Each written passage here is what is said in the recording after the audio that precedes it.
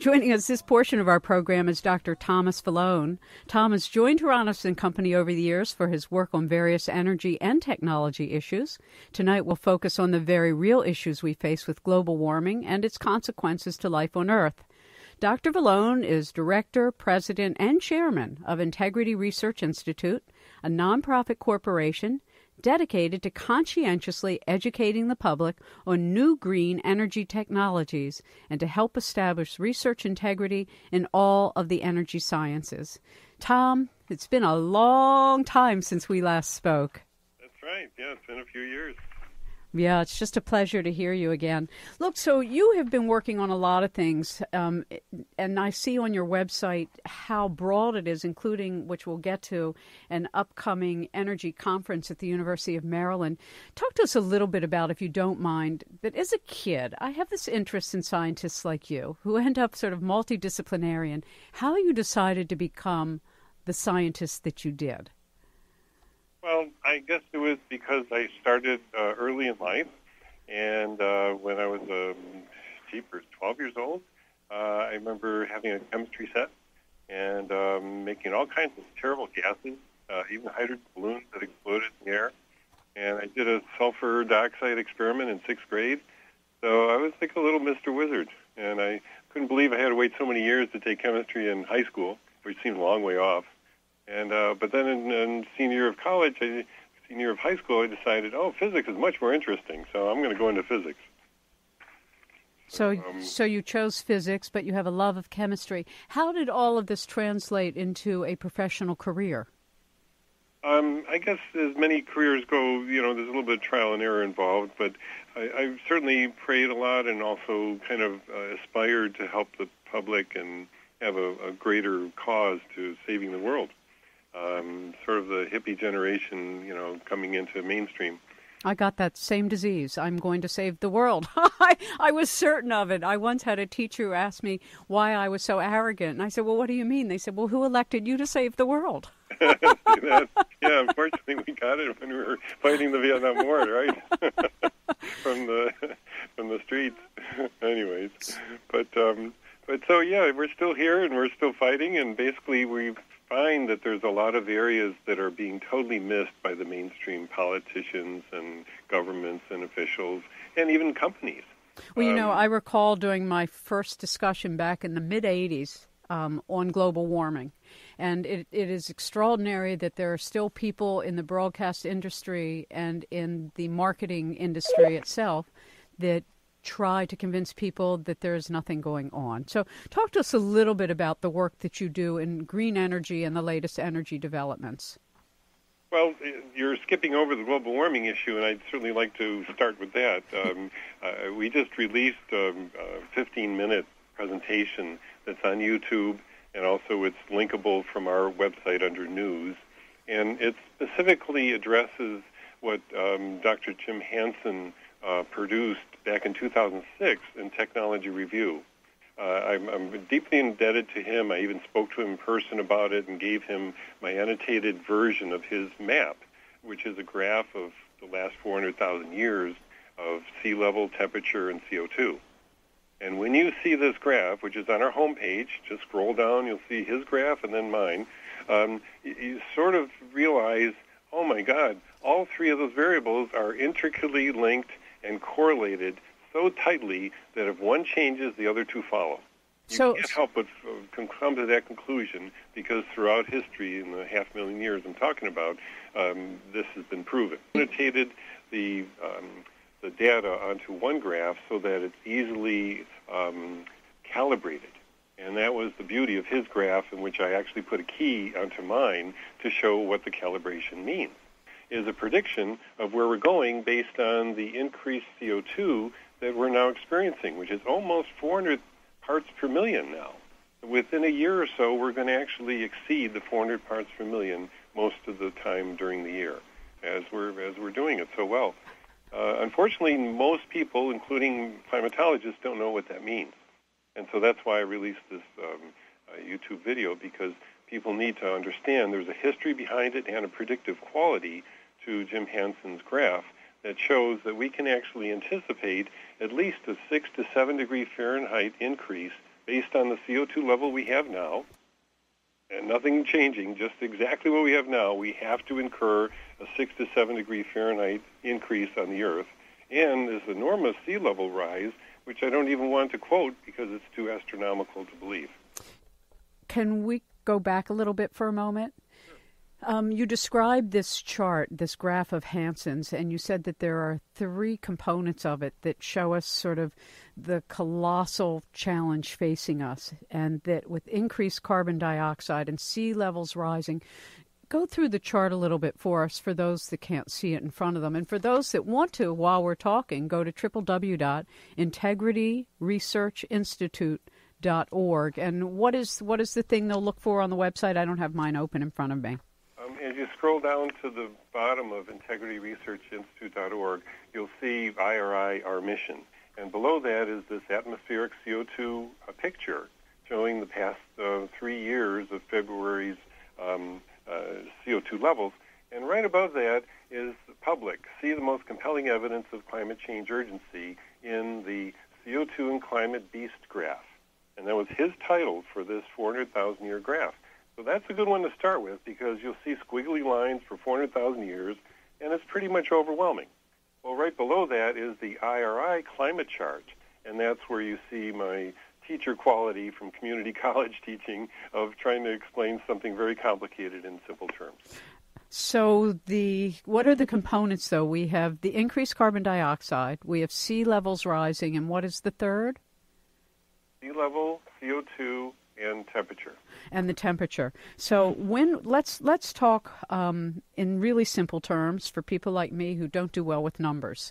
So when we look at the increased carbon dioxide, how much of an increase are we talking about since the last, as you pointed out, it goes back 400,000 years, but how bad has it gotten in the last 50 years? Well, just in the past 50 years, we've gone up a full degree C, which is almost 2 degrees F.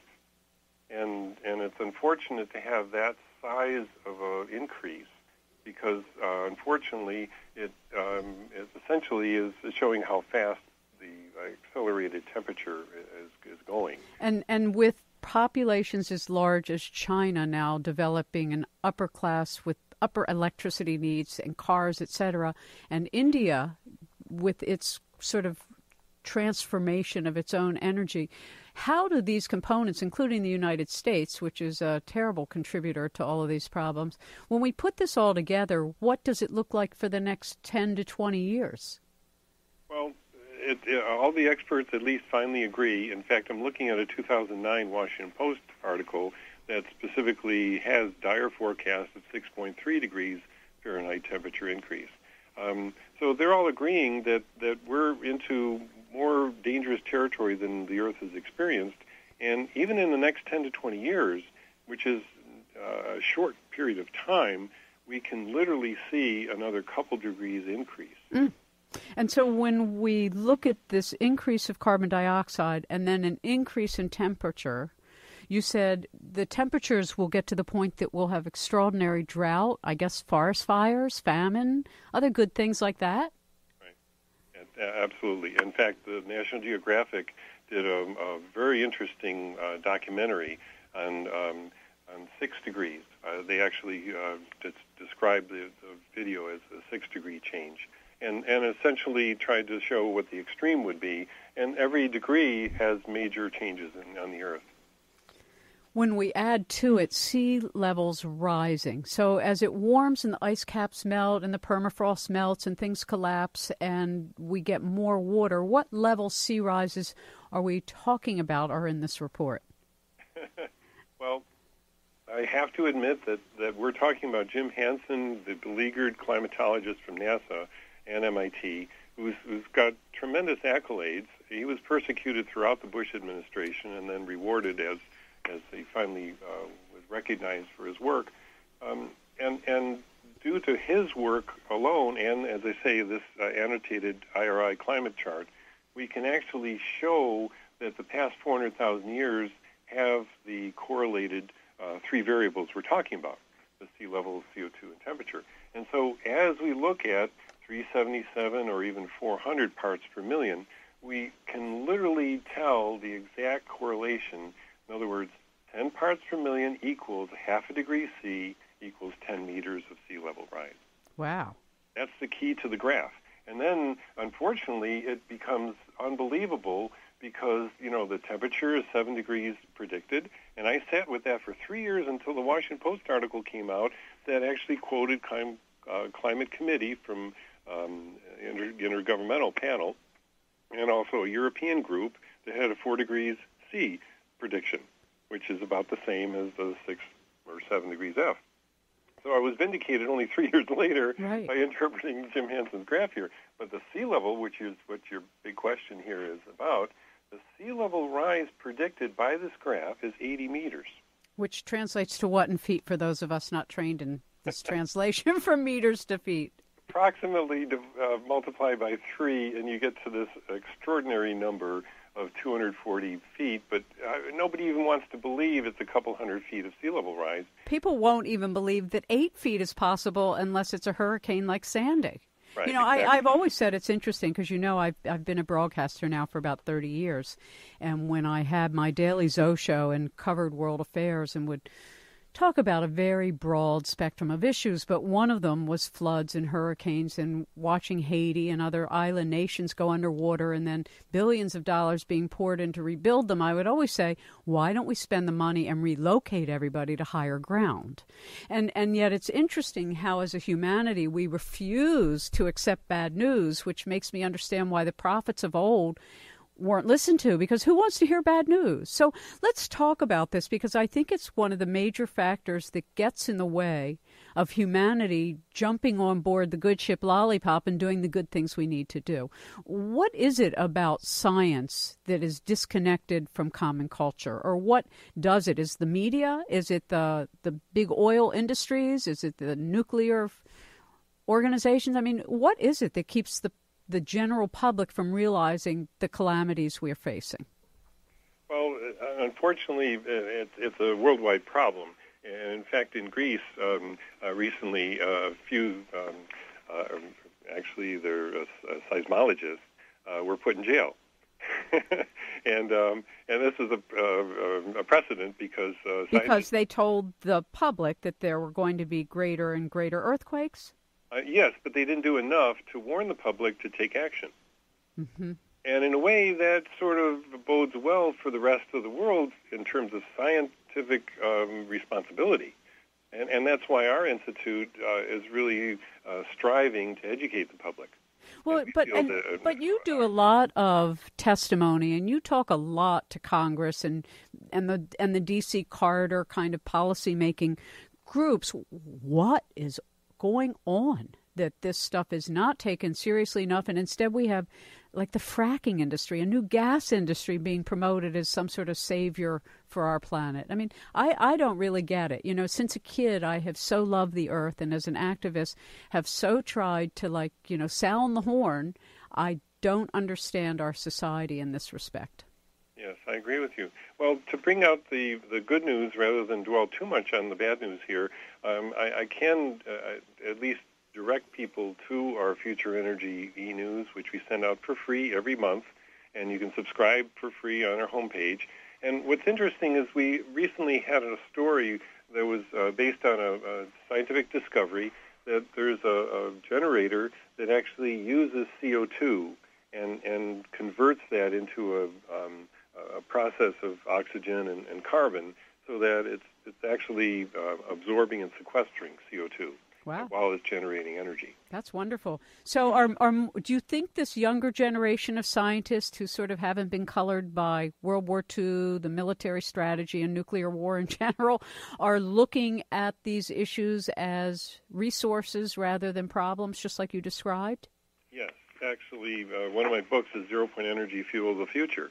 And I get inquiries all the time from graduate students and upperclassmen in college who really need some guidance to design their curriculum, because there aren't any in the 0 Point Energy quantum vacuum field. But the exciting part, for example, just to jump on that same theme of young people, is the Nexus Global Youth Summit. And what is that? With that, it comes out of the Search for Common Cause Search for Common Ground nonprofit that's over in Connecticut Avenue in D.C. That's wonderful. I'm in touch with the global director of this Nexus Global Youth Summit, Jonah Whitcamper, and he's inviting me to be a speaker at the United Nations at their next conference. Well, congratulations. That's a lovely comment to, your ability to have stayed the course and to have brought so many people together. Look, we have to take a little break. When we come back, I want to talk about that because that's one of the things that you've been so wonderful at doing. We'll be right back. Our guest is Dr. Tom Valone. He's director of the Integrity Research Institute. You can sign up for their monthly e-news. Go to integrityresearchinstitute.org. With the increase of carbon dioxide, temperatures rising, and sea level risings, we're talking about enormous changes for planet Earth. But Tom, because you've been so involved all these years in future energy as well as low energy nuclear reactions and electrogravitic systems and things I probably can't pronounce properly, how would you describe the change that's happened in your own lifetime as a scientist?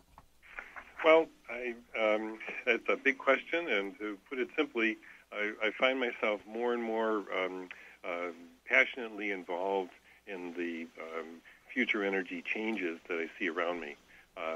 We literally, and you'll see in this video in the very beginning, that I've, for the first time, come out and admit that I seem to be about 20 years ahead of my time.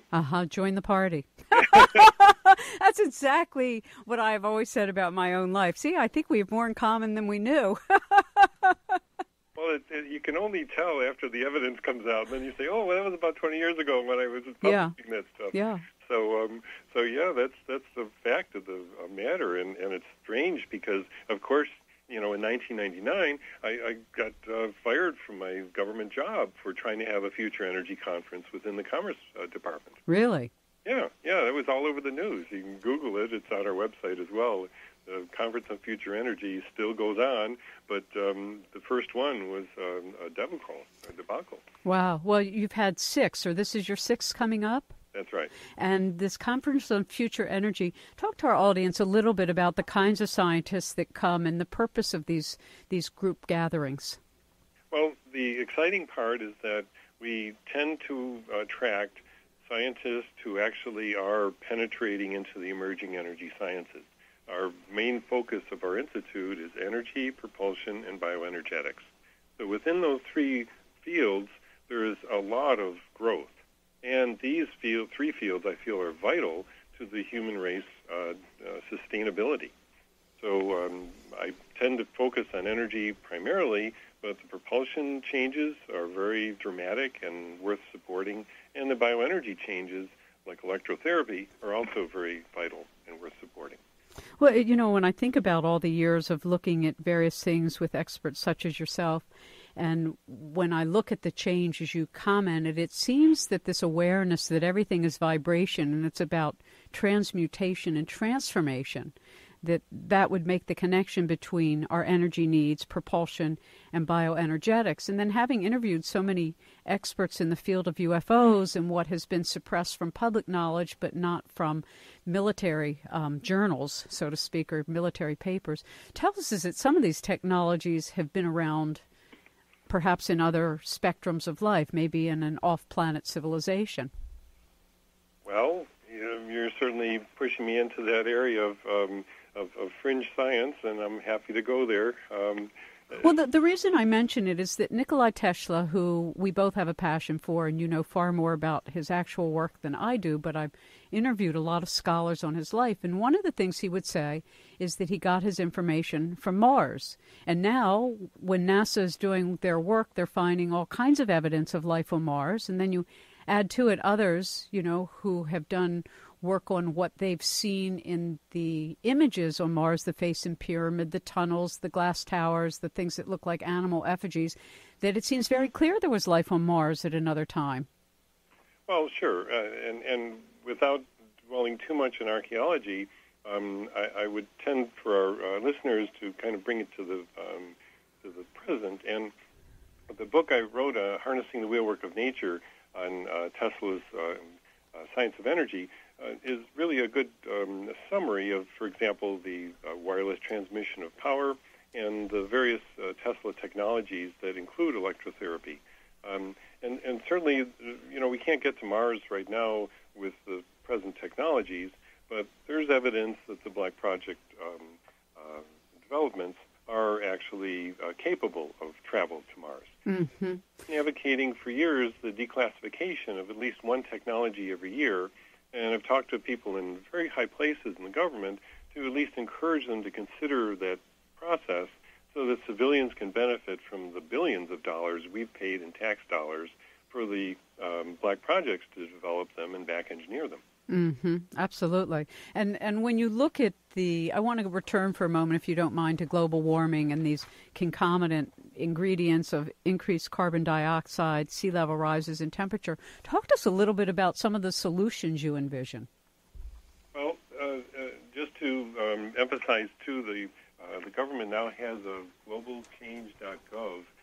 It's a new national report that is available for public comment until April 12th. Globalchange.gov? Right. Okay.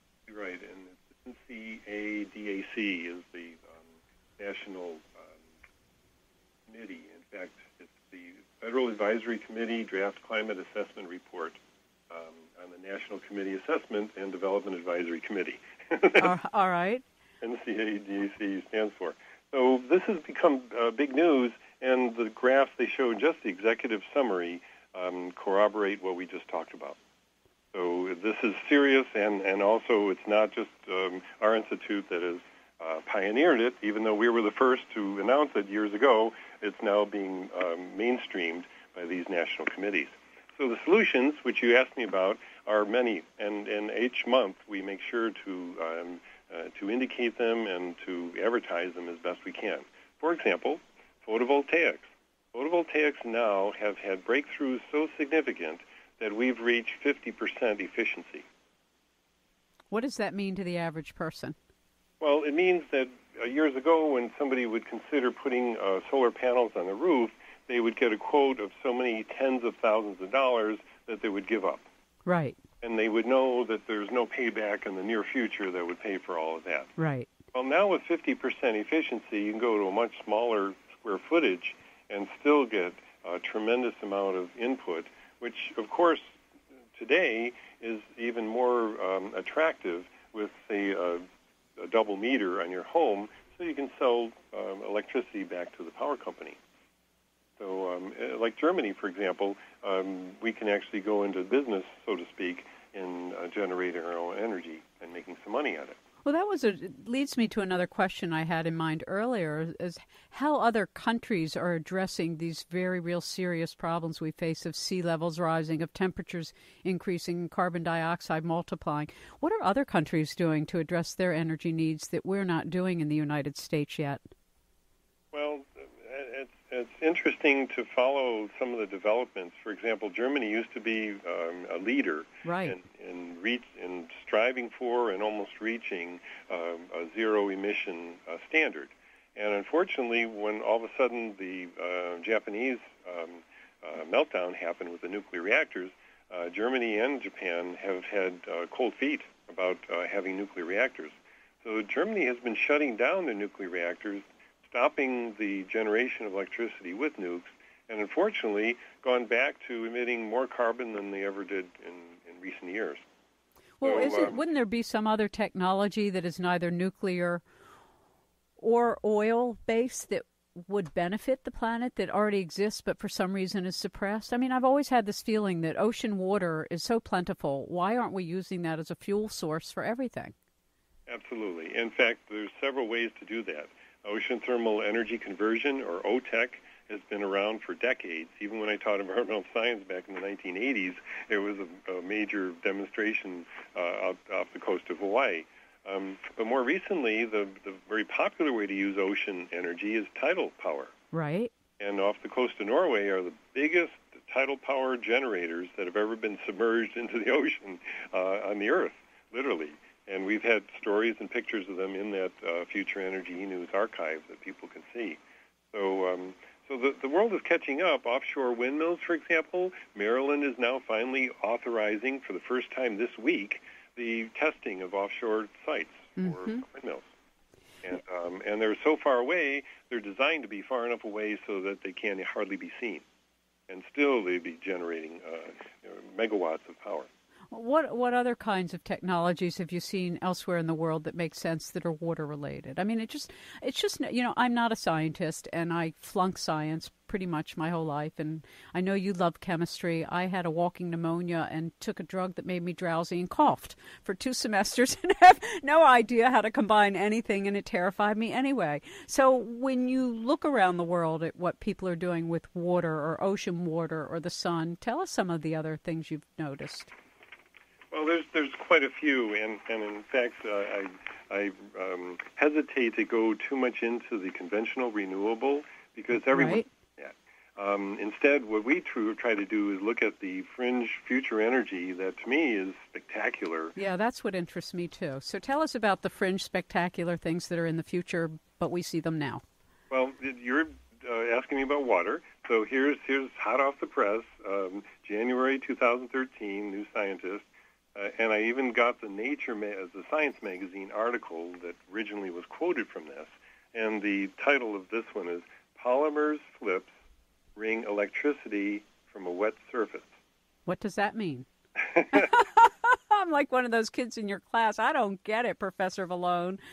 The spectacular part of this is we've actually discovered free energy from water. Wow. That's exactly what the article states. This is the first article I've ever come across where they don't quite explain sufficiently how water sitting on a surface, any surface, can cause a polymer to continually move and dry itself and flip back and forth, until some scientist said, gee, I could put a piezoelectric generator on this darn thing and start generating electricity, which he did, and generated nanowatts from the one single polymer that was flipping back and forth. You know what it sounds like when you describe it to me? The way our human body works between electricity and water in driving information to the brain.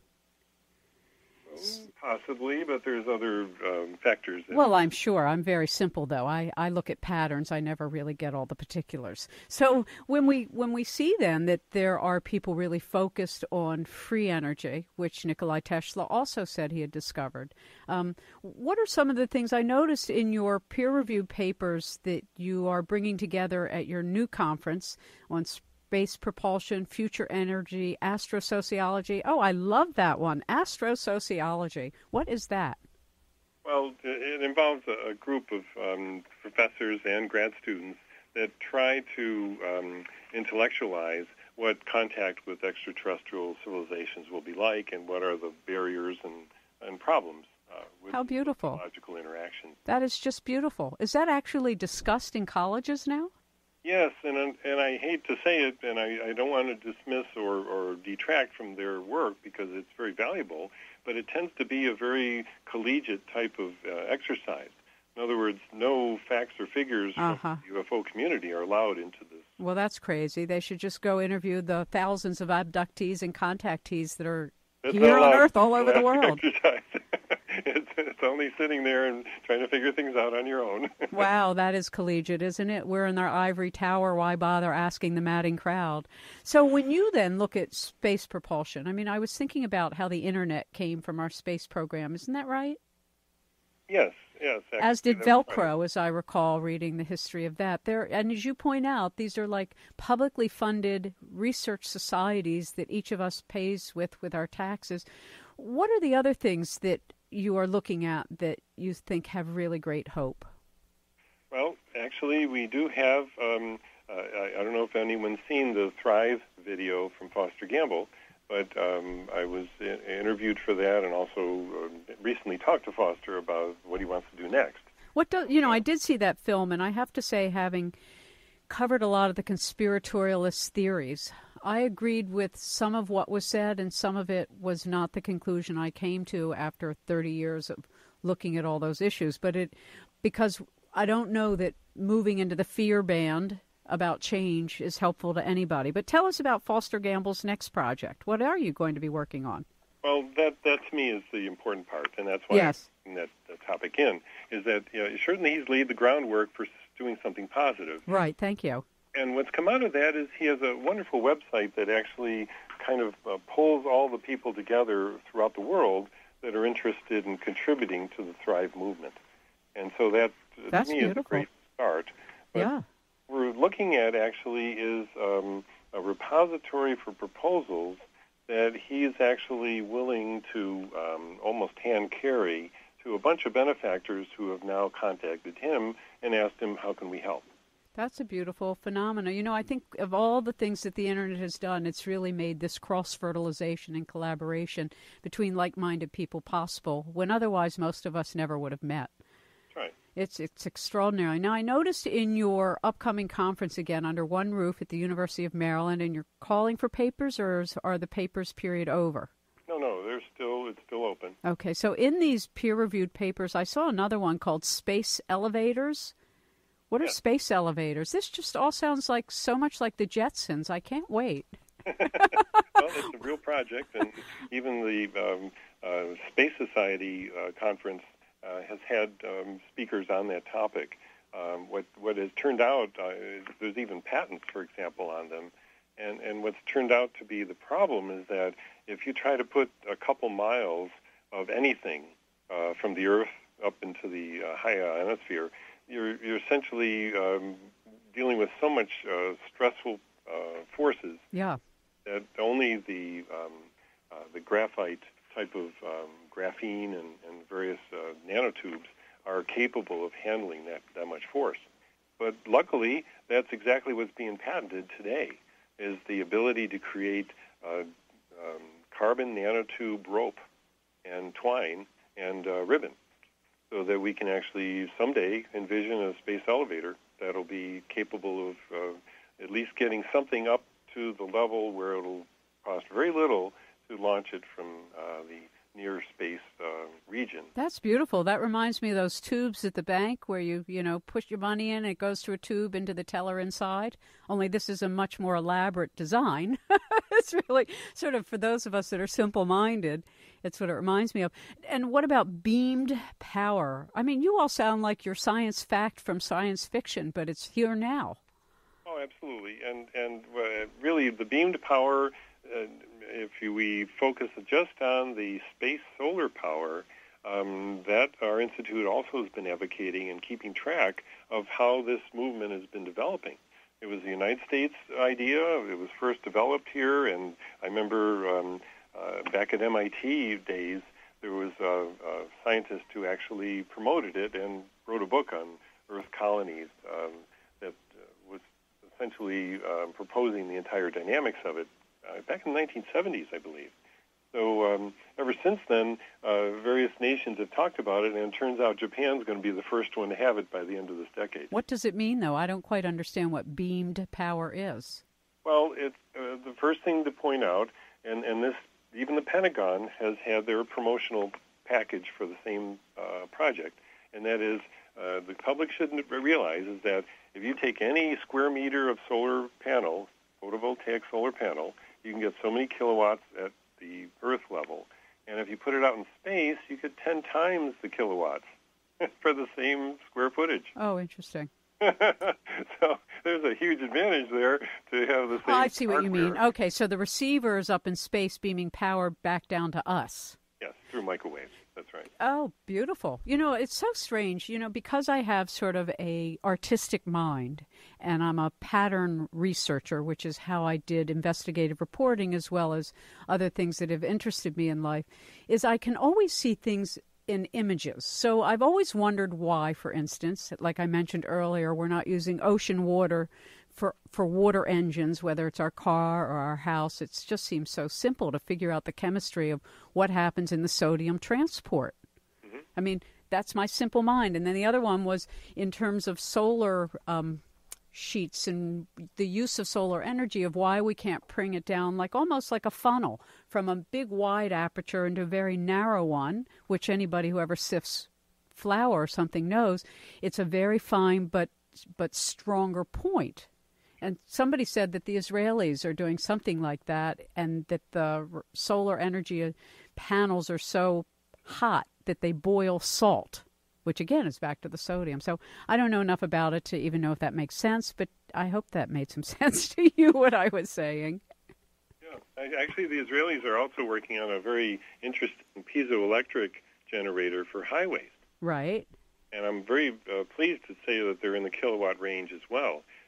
So it's a very exciting invention. I just hope that we see it in this country as well. Piezoelectric meaning it has salt somehow in it?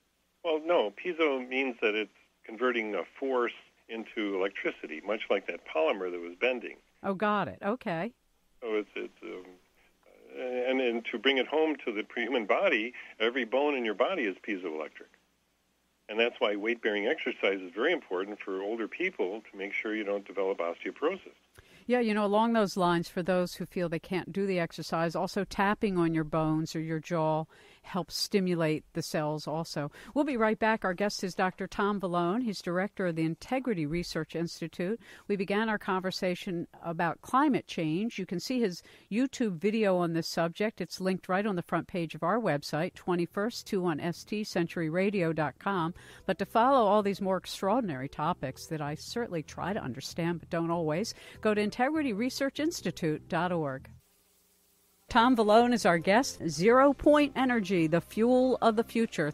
Hey, Tom, coming back to all the amazing things on your website and your upcoming conference that will be co-sponsored, is it, with the University of Maryland? Well, no. Or at the University of Maryland? I have a few professors every year from the university, but no, it's an independent conference. Okay, so it'll just be there. So when you look at all of these different things around the world going on, in this particular conference, you have human mission to Mars, new energy, propulsion, NASA advanced concepts, bioelectromagnetics, life extension, gravitomagnetics, anti-gravity, et cetera, and some other things we talked about already. Can we shift our focus for a moment to bioelectromagnetics? Why, sure. All right. So talk to us a little bit about, because, when I interviewed, oh my gosh, it's got to go back 30 years.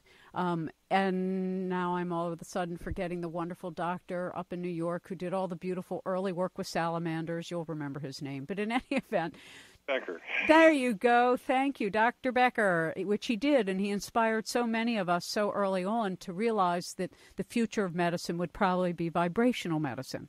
What is bioelectromagnetics?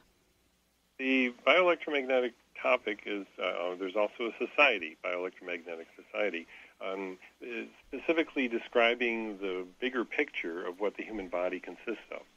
We're very familiar with the chemical gradients and chemical pharmaceuticals that are a billion-dollar industry, but very few people even realize there's a voltage or electricity gradient that's equally as important in the human body.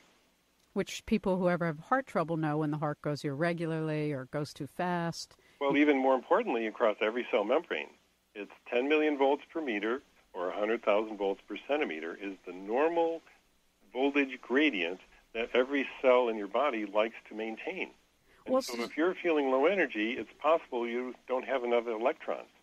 And I'm one of the few that have actually advertised and discovered that electrons are antioxidants. So there are many microcurrent methods, and even on our website, bioenergydevice.org, you can see devices that are high voltage designed to recharge those transmembrane potentials in the body. Wow, that sounds so simple that it's unbelievable. And so then what about when we're constantly in this flux of the energy grid, or dealing with the electromagnetic vibrations from high power lines or the electromagnetic flux of the earth? Are we getting overstressed? Do you think this has something to do with the cancer rate in the world? Oh, absolutely. There's plenty of evidence even back to 1987 when the first report came out from the New York State, and it was essentially the power line magnetic field report. But since then, even cell phones have been targeted, and there was a huge cell phone study, a $10 million type of study that was done just recently. And what's interesting even about that study, which is cited in my book, Bioelectromagnetic Healing, is that the study overall indicated that if you keep your cell phone near your head or near your body for hours at a time while it's on, you're basically seeing a higher cancer risk in the group of people that were studied. However, if you do it 15 minutes or 20 minutes every day or less, you actually have more protection from cancer and a lower cancer risk than the average throughout the population. Because what? It's like getting a low dose of poison and our body adjusts. I mean, why would the cell phone using it just a little bit better than not using it all? Is that what you're inferring? Absolutely. I'm applying that and actually specifically stating that as a fact. See, the interesting part about bioelectromagnetics, and we're working on a textbook to really help the public understand these principles, is that it's just like selenium and zinc, and you can go down the list of vitamins. In small doses, they're good for you. Vitamin A is another example. In large doses, they're toxic. It's the same thing throughout nature. And we're dealing with small amounts of electromagnetic, high voltage, high frequency, even X-rays. I have an article on my wall, pasted on my wall, that healthy X-rays are actually possible in small doses. Mm-hmm. Because the body needs frequencies. It absorbs them and stores them. And they even get stored in the DNA, so biophotons can be broadcast throughout the body. And it's all in my book, Bioelectromagnetic Healing. I need one of those. I'm going to have to get one. Because, you know, it really, really, really captured my interest in the 80s when I was in my 20s. And was I in my 20s then? No. Yeah. No, I was in my 30s. No, I can't remember. That has never been my strength. When you look at the reality of the ancients who healed with color, with gemstones, like they did in India and still do many gem therapy, it's all based on vibration. And one of the things that has interested me most was the way we come into rapport with each other when the hearts come into each other's field. That's a bioelectric phenomena, is it not? Oh, yes, absolutely. In fact, we share infrared radiation when we get close to each other, husband and wives that cuddle in bed. You're actually benefiting each other by the exchange of radiation. So all of that is well known, but what's not well known is that how a single person, for example, can use one of our Premier Juniors up close and actually get a dose of antioxidants right into the skin and subcutaneously help quench free radicals on site. So wow, that was a sentence. Okay, go back. You have a product that a person listening in the audience can purchase from your organization? Yes. And what is it called? It's called the Premier Junior. And what does the Premier Junior look like and do? Well, it's Premier stands for Photonic Rejuvenation, Energizing Machine, and Immunizing Electrification Radiator, just in case you were going to ask. But okay, I love the word Premier, though. I can remember that one. That's why the acronym works so well. Yes, it does. You are such an interesting man. Thank you. But it basically does, it's a 1 foot long tubular device, much like any other home appliance, perhaps it's handheld. But the important thing is it has a noble gas tube on the end that lights up with high voltage. And you can put it anywhere on your body. Wow. It's so wonderful. You know, I don't know if you know a gentleman by the name of John Whale in England. Nope. You should look him up. Jon Whale. He has an institute on bioenergetics, and I interviewed him years ago about something he calls the assemblage point, which is sort of an etheric body center, a little bit away from the heart, but in that part of the body that can be put out of joint through accident or trauma, depression, illness, etc. And he works also with bioelectrics. You know, it reminds me a little bit of the early work of the radionics creators like Albert Abrams, who understood that there's not only just a physical frequency, but there's a subtle frequency that we don't necessarily measure with our tools. Well, that may be true, but we don't have to go into that subtle area because this is mainstream energy science that was actually invented 100 years ago. Nikola Tesla is credited for having some of the first Tesla coil therapy units, which he actually published on the topic in Buffalo, New York, at the electrotherapy conferences he spoke at. So are there any doctors? We actually have Dr. Tusi. Several chapters of his volume, over 400 pages worth on a CD of his electrotherapy practice using high-voltage Tesla coils. Boy, you are a university in itself. Research, integrityresearchinstitute.org. We are almost out of time, and a silly kind of, not silly, but my playful kind of question. Is there any invention you've seen in your mind that you haven't yet been able to develop? Oh, quite a few. It's a small, short list of wonderful things. For example, a beamed energy device that's called an impulse gravity generator. Podklednoff invented it, and he's already trying to commercialize it, and we could use it to deflect incoming asteroids, which, as we know, are tending to head toward the Earth quite often. Right, which we need. I've interviewed Paula Violette and others who have talked about this true galactic center explosion as well as solar flares, etc. What else? I love talking to you. It's like I'm just having so much fun. Well, there's an osteopad that we're actually currently working with a couple developers with, and the osteopad is designed to help 50% of the population that will be at risk by 2020 for osteoporosis. And it simply provides the electrical piezoelectric frequency as you sleep that provides calcium transport into the bones. I need one of those. Have to have I'm making my list, Tom, of all the things the Integrity Research Institute can supply. I thank you so much for your passion, your love of teaching, of bringing together all these different fields to really foster a future for our Earth. You do a beautiful job, and I'm glad that by the time of 12, you too knew you were here to save the world. Well, thanks very much. Go to www.integrityresearchinstitute.org and find out how you can be part of saving our world. 21st Century Radio is produced by Hieronimus and Company. Our executive producer and research assistant is Laura Kortner. I'm Dr. Zohara Hieronimus, and remember, we do need more love in the world.